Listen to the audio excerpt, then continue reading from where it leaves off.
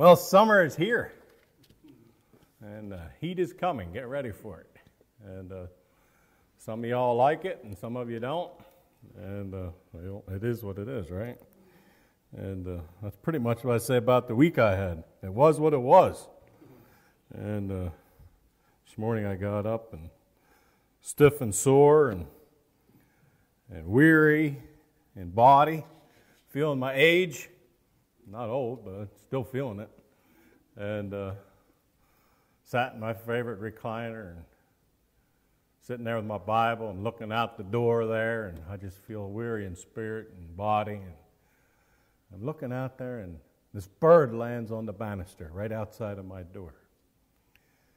And I'm looking, I'm like, and there's curtains on that door, so it's real hard to see just exactly what kind of bird it is. But I'm looking out the outline of it, and I realized it was a dove. It was a dove. And it started walking back and forth on the banister. Strangest thing you ever did see. There's no bird feed up there. I've never seen it do that before. And a dove of all things, a dove. A representation of the Spirit of God. I couldn't miss the symbolism as I sat there tired, weary in spirit. And the Lord started to speak to me. He said, I will never leave you, neither will I forsake you. I delight, my delight, Son, is in you. My delight is in you. You know, it doesn't matter how we feel, does it? We could be low at times. We could be tired, weary, even in spirit. And He's promised He will never leave us or forsake us. What a promise that is for all of us. I'll read you a couple verses just as I start digging this morning after He spoke to me through that dove that ran up and down that banister this morning. Just a sign. We were talking about signs this morning. A sign just for me this morning. A way in which God was able to get my attention, focus my weary spirit in His Word as I sought for different verses. And I will just read you a couple verses before we start the message. One's out of Zephaniah 3, and it's sort of a prophecy. And that's the reason why I think we can claim it for ourselves, even though it is in the Old Testament, Zephaniah 3:17. The Lord your God, in the midst of you, He is mighty. He will save. He will rejoice over you with joy. He will rest. He will rest in His love. He will joy over you with singing. He will joy over you with singing. Now I read you a verse quickly out of Psalms 18. Psalms 18:19. He brought me forth also into a large place. He delivered me because He delighted in me. You know, the sovereign Lord, the God of all, the creator of the universe, delights in little old me. What? What was He thinking? What was He thinking? What is He thinking? But His word says He delights. He takes pleasure in me. Oh, if that was true in the old covenant before Christ, how much more is it true now? That we stand as believers in Christ Himself, being clothed with the righteousness of Christ Himself. This is the message of the kingdom to the world, that God is able to delight in people in His creation through Jesus Christ. This is the message of the kingdom of God. And that's what my message is on this morning, the kingdom of God. What is the kingdom of God? What is the importance of the kingdom of God? As you cross over from the Old Testament, you go into Matthew, Mark, Luke, and John, and you read the accounts of Christ and His ministry on earth, from His birth until His crucifixion to His resurrection and His ascension. And we read through there, and we see that the first person that started talking about the kingdom was that weird prophet, that wild man, as it were, called John the Baptist. The man who ate honey and bugs, and the guy who wore animal skins. The man who had a long beard and long hair. And he shouted and screamed saying, repent ye, for the kingdom of heaven is at hand. Repent ye, for the kingdom of heaven is at hand. What was he talking about? He was talking about Jesus Christ himself. He was the forerunner of Christ. He was pointing towards Christ. Christ was the fulfillment of and the setting up of the kingdom of God upon earth. And John simply was saying, get ready, change your ways, turn around, do a 180, for the kingdom of God is coming soon. In Christ's parables, as we read through the Gospels, we often read where it says that, whereunto shall we liken the kingdom of God? Or with what comparison shall we compare the kingdom of God? And we see Jesus constantly talking about the kingdom of God. In Mark 9:1, Christ said, He said, verily I say to you that there shall be some of them that stand here, which shall not taste of death till they have seen the kingdom of God come with power. Till they have seen the kingdom of God come with power. We just celebrated Pentecost Sunday last Sunday. That was the kingdom of God that had finally come to rest upon God's people in power. They were given the dunamis power, the power of the Lord Jesus Christ by the agency of the Holy Spirit to go out and preach the gospel of the kingdom with power, with signs and wonders following. This was the kingdom of God that has finally come to earth. This was the kingdom of God that had come and made its abode among men by the agency of the Holy Spirit. It was the way by which, not only through the blood, but also through the Spirit of the living God, that man was once again reunited with his Creator. In which now, by His Holy Spirit, by His Word, through the redemption of the blood of Christ, he now is able to walk with God. He was able to be the hands and feet of God upon and among and in a world that was destroyed and hurting because of sin. The kingdom of God had finally come down upon the people of God. Jesus was talking about the future in Luke 17:21, and he's saying about what is to come. He says, neither shall they say, lo here or lo there. What he was saying was basically this. He's saying there's a lot of people who are saying, hey, go over there and see this prophet, or go over and see Christ over here. He's doing miracles here, or He's doing miracles there. He said, neither shall they say, lo here or lo there, for behold, the kingdom of God will be within you. The kingdom of God will be within you.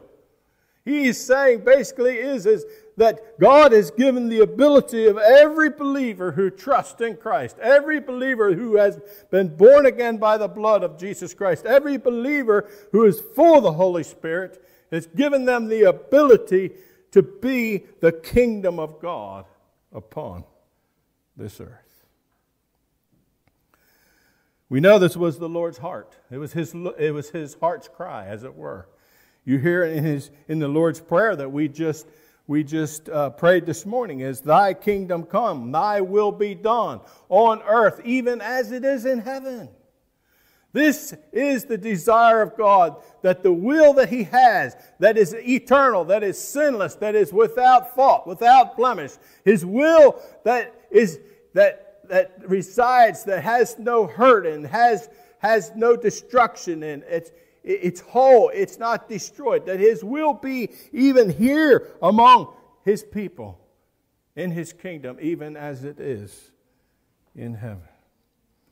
This should be our heart's desire, simply because it was Christ's heart desire.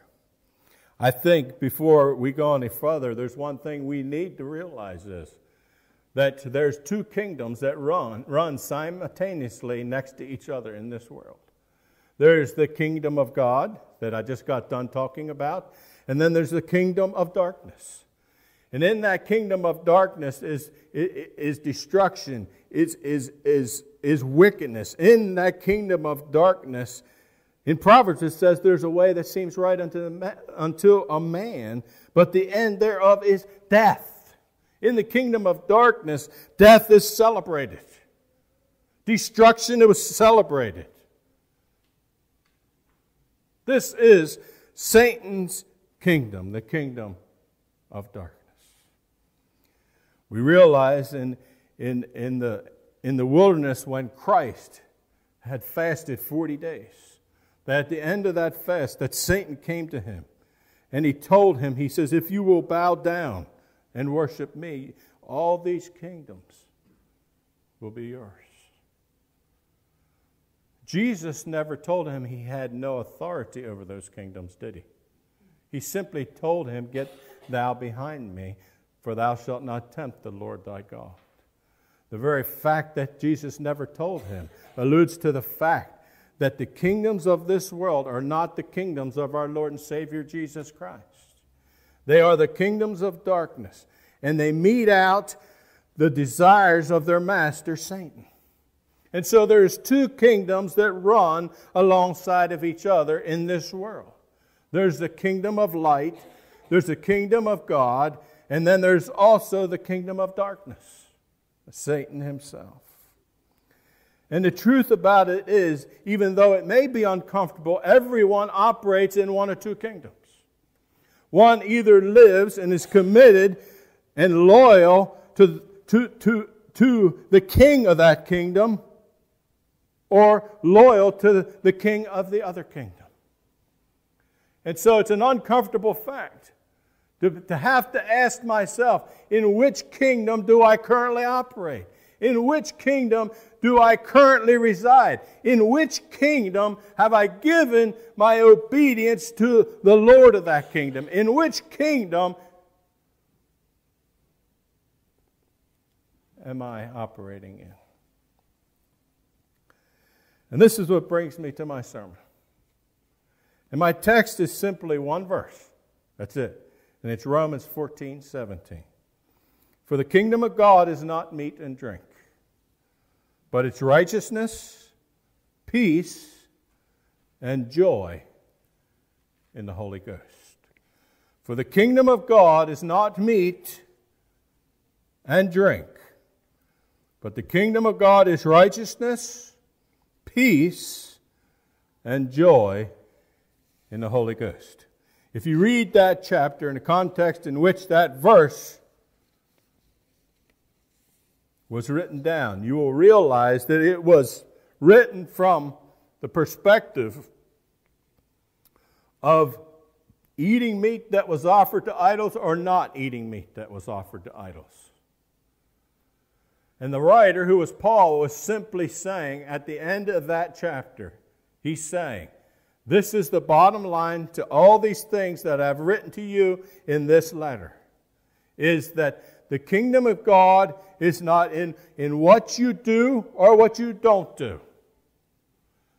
What he's saying, basically, he says the kingdom of God is righteousness, it is peace, and it is joy in the Holy Spirit. It is righteousness, it is peace, and it's joy in the Holy Spirit. In our life, often we get sidetracked with such menial conversations, arguments, and divisions. And God would say to His church today that my kingdom is simply these three things. It's righteousness, it is joy, it is peace, and it is joy. Let's look at righteousness. Let's tear each one of these down separately. Righteousness. Is it our righteousness? No, it's not. Because all of our righteousness is as filthy rags. And so there is none that are righteous, no, not one. We all have turned, rebelled from God. We're all rebels and enemies of the cross of Christ until Christ captures our heart. Therefore, the righteousness in which the believer claims, the righteousness to which the person who walks in the kingdom of God upon this earth, the righteousness in which he claims is not his own. That righteousness in which he claims is the righteousness of his Savior, of Jesus Christ himself. 1 Corinthians 1:30 and 31 states it just very plainly and well. But of him are ye in Christ, who of God is made unto us wisdom and righteousness and sanctification and redemption, that according as it is written, he that glories, let him glory in the Lord only. And I added the only. That according as it is written, he that glories, let him glory in the Lord. You know, I see so many people in life who think that walking in the kingdom of God, walking in righteousness, is something they do. It's not something you do. It's who you are. Who you are in the person of Jesus Christ. It's not what you do. What you do will eventually come out of who you are. But don't get the cart in front of the horse. The horse has got to be pulling the cart or it doesn't work. It never works. And so, we are of Christ, of His righteousness. We are hid in Him. We take on His righteousness. I stand before Him righteous. You know, as I sat in my chair this morning, and the dove ran up and down the railing. And God spoke to me and said, I love you. I delight in you. Oh, I was so weary. I needed refreshment for my soul. And I realized that because of Christ, because I am in Christ, because I have put on Christ, because Christ is my righteousness, my Father can say unequivocally, without any reservation, I delight in you. And so my righteousness is of Christ. It is of Him. It is to Him that I give all the honor. To Him I give all the glory and praise. Because in Him I find the delight of the Father. Because I am clothed, not in my own righteousness, it's no good, but in His righteousness. The kingdom of God is righteousness, peace, and joy. Christ is our sanctifier. Ephesians 4:24, and that ye put on the new man, putting on Christ, which after God is created in righteousness and true holiness.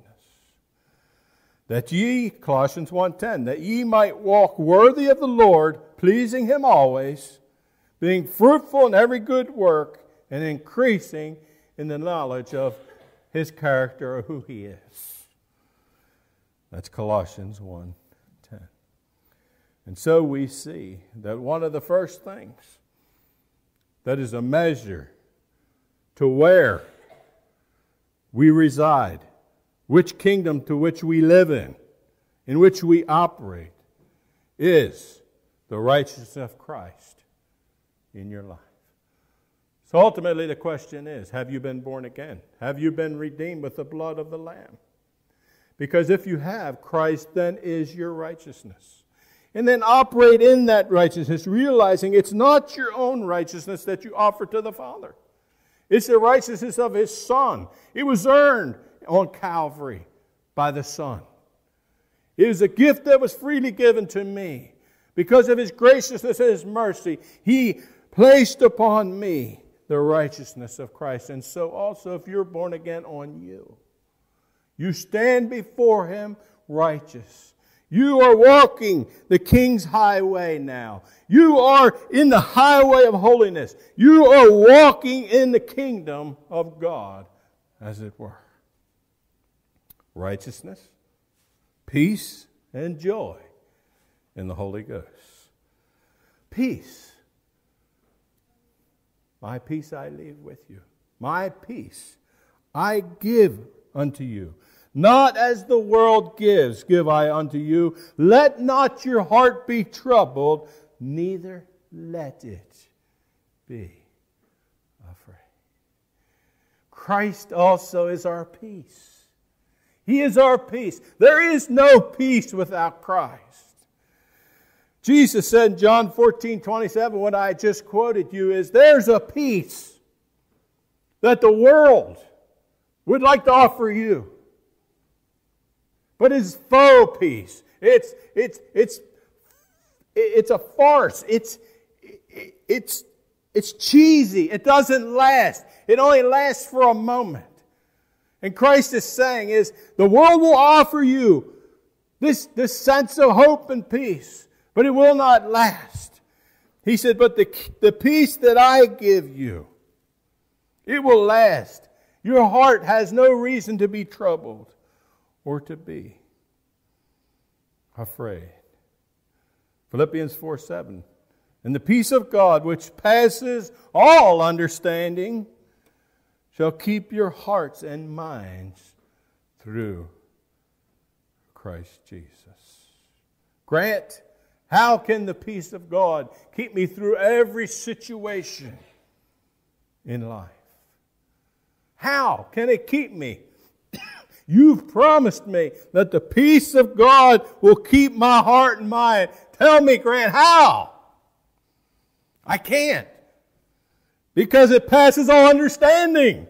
It's of God. It's not of you. It's not of me. It's of God. But He has promised it in His Word. And so, therefore, He will perform it. It's another measure to which as we examine ourselves and we wonder in which kingdom do we reside, which kingdom do we stand? Does the peace of God permeate my mind? Does it permeate who I am? Or am I completely always without peace in total turmoil of soul and spirit? The kingdom of God is righteousness, peace, and joy.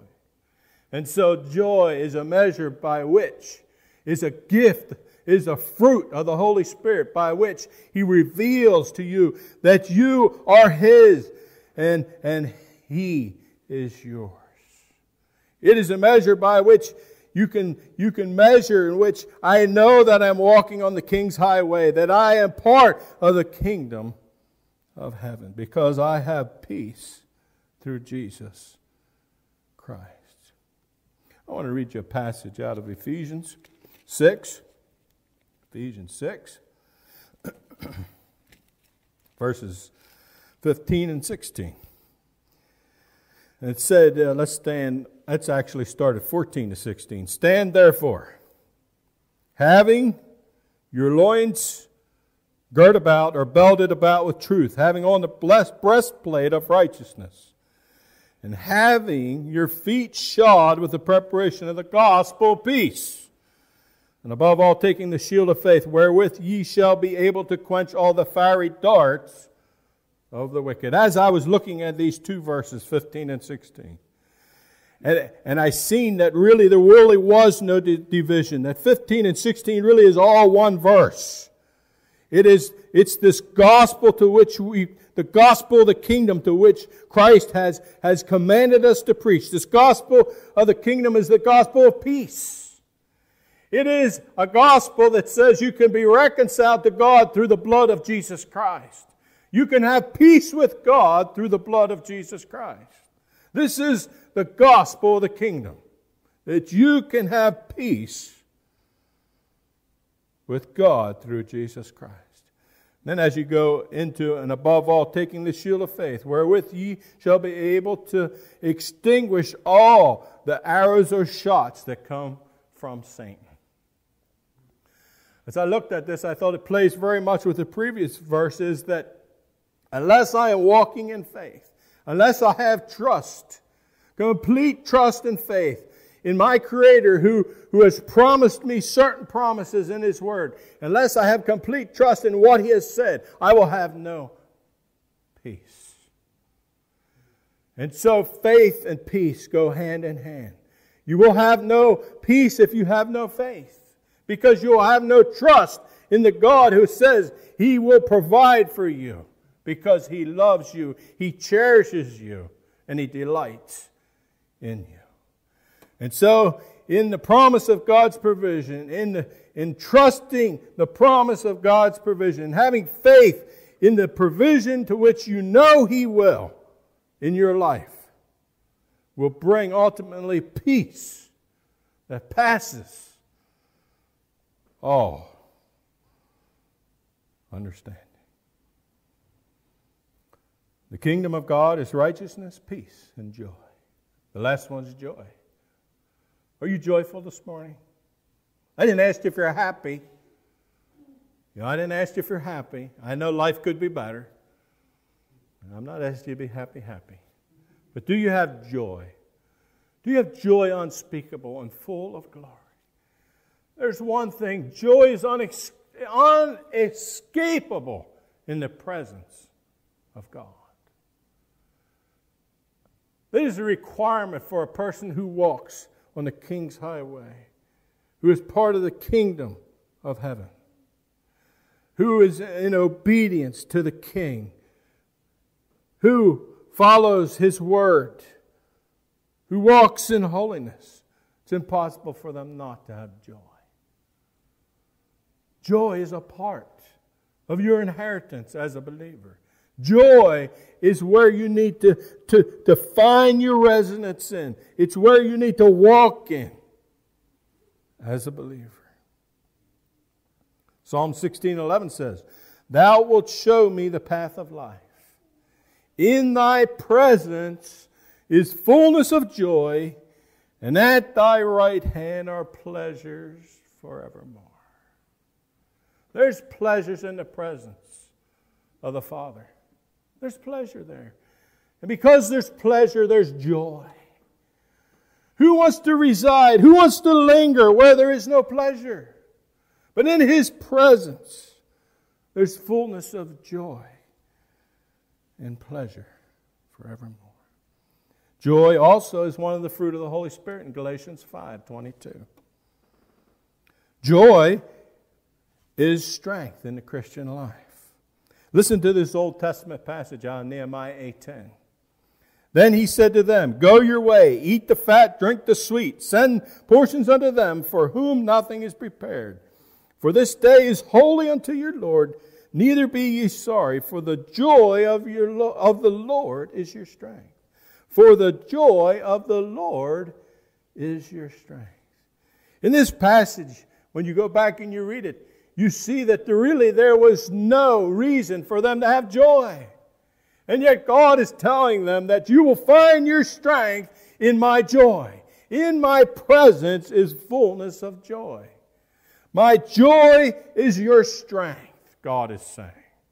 My joy is your strength. How many times in your life have you spent time in the presence of God and you have come away feeling almost invincible in Jesus' name? It happens because that is what it's designed for. Joy has to be part of Christian living. It has to be part of it because it's part of the kingdom walk. It's part of the kingdom of heaven. Joy is part of the kingdom of heaven. Take your Bible. Turn to 1 Peter 1. 1 Peter 1. Excuse me. 1 Peter 1, chapter 1, verses 3 to 9. Blessed be the God and Father of our Lord Jesus Christ, which according to His abundant mercy has begotten us again to a lively hope because of the resurrection of Jesus Christ from the dead, to an inheritance that is imperishable or incorruptible, it's undefiled, it does not fade away, and it's reserved for you in heaven, who are kept by the power of God through faith to salvation, ready to be revealed in these last days, or in this last time. Wherein you greatly rejoice, though now for a season, if need be, you are in heaviness through manifold temptations. Remember I said, I'm not asking you if you're happy. I'm asking if you have joy. that the trial of your faith, being much more precious than that of gold that perishes, though it be tried with fire, might be found to the praise and honor and the glory at the appearing of Jesus Christ. Whom even though you have not seen him, you still love him, in whom though now you see him not yet believing, you rejoice with joy unspeakable and full of glory, receiving the end of your faith, even the salvation of your souls. You know, when you get to the end of 8, you rejoice with joy unspeakable and full of glory. We just, in verse 7, we're talking about trials of faith, weren't we? And yet God requires of his people to still, in the midst of trials of faith, to walk in joy. To walk in joy. And you can do it. In Christ, you can do it. You can walk in joy. I'll be bringing a message soon, and I didn't bring it this morning because I just didn't have enough time this weekend. But it's on the will. Remember I brought one on the mind? We'll bring one on the will, and the third one on the emotion. But there's a will that's involved in the soulish part of who we are, the part that's undergoing, hopefully by the grace of God, sanctification in our life. These trials are part of the sanctifying work of the Holy Spirit in our life. Job knew this. He says, God, he says, I know the path that you know the path that I take, that when you have tried me, I shall come forth as gold. There's always the promise that no matter what I go through, I can walk in peace and joy. Because there's always a purpose in it. There's always a place in which he will redeem me in that situation, Romans 8:28. For I know all things work together for the good of those who love God. And so I can walk still in the midst of hardship, in the midst of tribulation, in the midst of trial, in the midst of difficulty, in the midst of, yea, even discouragement.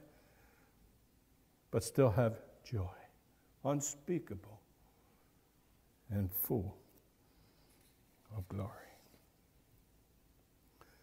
Are these three things working in your life? I see them as a standard under which we march. Talking about a standard last Sunday.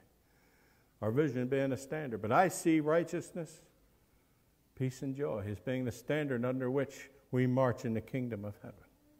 The standard to which we are on the King's highway. It's the standard to which we have been called. It's the standard to which God's purposes are done on this world to grow his kingdom here on earth.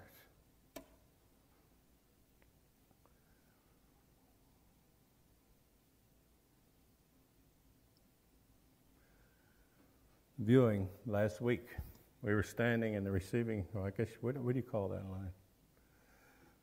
I wouldn't say receiving, that's the wrong word. We're standing in a line, and the viewing line, and people are coming through and giving their condolences and shaking our hands and speaking with us, people we haven't seen for a while, and people I didn't know, my wife's relatives. And anybody that's been part of that, it's grueling. It makes for a grueling day. And it went a little bit, and we're shaking hands, and all of a sudden this elderly lady comes through, and she has this young lady with her. And this young lady is bouncing off the walls with joy. With joy. In the midst of grief, she's bouncing off the walls with joy. Down syndrome, 27 years old. She comes by me, shakes my hand. She's non-communicative. She can't talk. And she gives me this card with this verse on. This is a challenge to you and me. In the midst of no matter how difficult life can get, we have a decision to make when we're in the kingdom of heaven. We have the ability to make it. We've been set free from the kingdom of darkness. We've been placed by the redemption into the kingdom of God. We now have been given the ability through the Holy Spirit to make certain decisions in our lives. The card she gave to me had this verse on. I have set the Lord always before me. Because He is at my right hand, I shall not be moved. I have made a conscious decision to set the Lord before me. I will not look to the right. I will not look to the left. I will set the Lord before me. I have made this conscious decision in the midst of my trial, my tribulation, in the midst of my hurt, in the midst of wherever God has allowed me to come in my life. I will always set the Lord before me. He is at my right hand. Christ has taken up residence at the right hand of the Father. For He is at my right hand. I shall not be moved. I looked this up this morning and I read further. Therefore my heart, it's glad. Hallelujah. And my glory rejoices. My flesh shall rest in hope. For Thou wilt not leave my soul in hell, neither wilt Thou suffer Thy Holy One to see corruption. Thou wilt show me the path of life. In Thy presence is fullness of joy, and at Thy right hand are pleasures forevermore. I just read that one to you a little bit ago. It's the verse she gave to me. Each one, she gave the same verse as she went down through the line. She couldn't talk. Then she ran over to Diane's dad and stuck one inside of his suit jacket. A little yellow card sticking out there. I have set the Lord always before me. Because He is at my right hand, I shall not be moved. Are you walking on the King's highway? Are you in the kingdom of the Heavenly Father? Oh, I pray to God if you're not, that today you would make a conscious effort to submit yourself to God, to recognize the sacrifice that Christ has made on your behalf, to recognize that up to this point you've been blinded by sin. You've been blinded by the evil one. You're in the wrong kingdom. You need to become the citizen of the kingdom of God and walk in the way of holiness. Turn from your sins, repent, accept the gift of forgiveness through the shed blood of Jesus Christ. Oh, I praise God. Praise God, I have the confidence because of the Holy Spirit that I walk on the King's highway. And I am part of His kingdom. And because I am part of His kingdom, in my life is righteousness, peace, and joy. And the Holy Ghost, hallelujah, and the power, only through the power of the Holy Ghost Himself. Let's pray. Father God, I thank You. We can know in which kingdom we reside. I want to worship You, O King of glory. For You are my King. You are, O God, I bow before You. I honor and I reverence You. Because without You, I am nothing. I thank You for Your shed blood on Calvary. I thank You, O God, for Your power of Your resurrection. I thank You for Your Holy Spirit in which You have sent the church. I thank You, God, that we can live in the reality of righteousness, peace, and joy. Thank You, Father. In Jesus' name, amen. You're dismissed.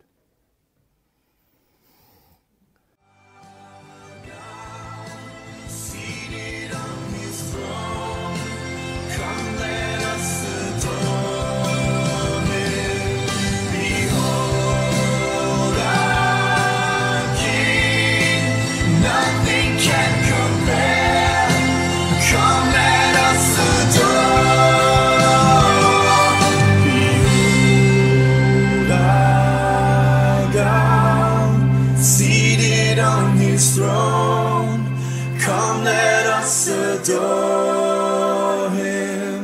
Behold our King, nothing can compare.